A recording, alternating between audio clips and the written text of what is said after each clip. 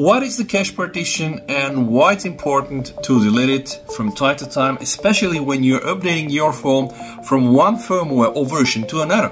Specifically right now, guys, One UI 6.1.1 has been released for the S24 series and is going to knock very soon on the door for all the S3 series owners, hopefully even by the end of this month.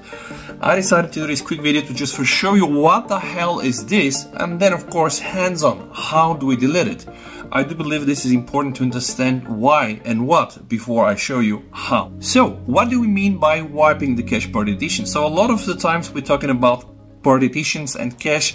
People might think Windows, Linux, something else, but Android phones are just mini computers. They also have an operating system with different partitions. I'm not gonna go into much detail. So wiping the cache partition can help you with several things. But first things first, what the hell is a cache partition? So it's inside your phone. As you can read here, it's a dedicated section where your phone holds temporary data that is generated by many thousands of the applications that you use, and of course also by the OS or the operating system. In our case, that's Android with One UI on top of it.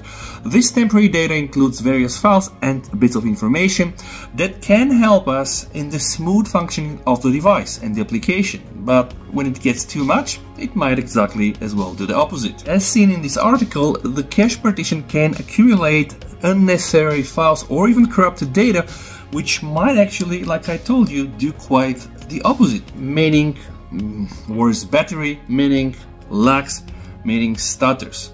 So ideally, if you're a regular user, don't do this, but if you still want to do this, you can follow this short guide. Now I'm going to show you guys how you can use your phone, a cable, and sadly also a PC to wipe your cache partition. And remember, after wiping the cache partition on Samsung phones, it's good to run also the Good Guardians and use the Galaxy App Booster. Let me show you how that's done. And as I told you, we are going to require three things. So first thing is your beloved and favorite Samsung Galaxy phone, then a PC, and third thing, a USB-C cable connected to your PC. Don't ask me why a PC, all right? Step number 2, guys, is we need to power off the phone. Okay, let's do this from here. Click power off. Wait until the phone is fully powered off. It's going to nicely vibrate in your hand. One more time, another time, and then guys, you should hook up your phone to the PC via the cable, but don't do anything. Just wait, because the phone is going to boot now in a chargeable mode. So yeah, this is a fancy way of saying that the phone will start charging right now. Don't just do anything. Wait until you see the charging really has started, like in this case. And now what we need to do, guys, take your left hand or right hand, press the volume up on the volume rocker and the power button. Keep pressing them together. The phone will boot, all right, keep pressing.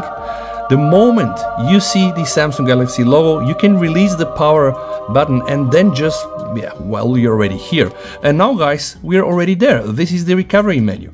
Now, let me zoom up here because this is gonna get very important, because here, you know, we have also some things that are quite dangerous. For example, if I, instead of the cache partition, wipe my data, then yeah, all my nice photos and videos will go away. So make sure to only select wipe cache partition. This is very important. So make sure that you really selected wipe cache partition. How do you activate it? All right, just press the power button. Then you're gonna get a yes or no menu. The first answer is no. How do we navigate? Well, of course, using the volume rocker. So just go down to yes and confirm with the power button. And voila, your cache partition now has been deleted.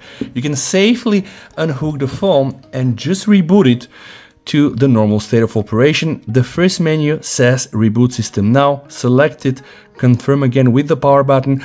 Just please don't do anything else from this recovery menu. This is a huge disclaimer, right? If you decide to wipe your cache partition, please only do that. Don't do anything else. And remember, after you boot up the phone, download Good Guardians if you don't have it, and start the Galaxy App Booster. I'm gonna show you how that works. Go inside the app drawer, search for Good Guardians. If you don't have it, download it. You can freely download it from the Samsung store. If not, sideload it via an APK. Install the Galaxy App Booster if you don't have it, and then just let it run. It will give you the option to optimize only the applications you use in the past 30 days, but no, don't check this optimize all your apps.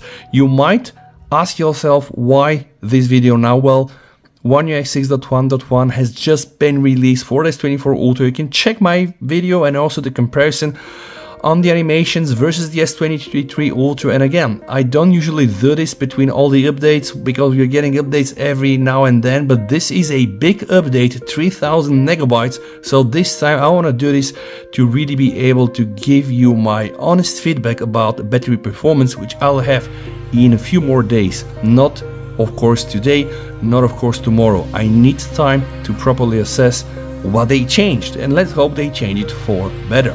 Thank you so much for watching, guys. If you like videos like this, don't forget to check the previous ones. Stay safe, VST over, bye.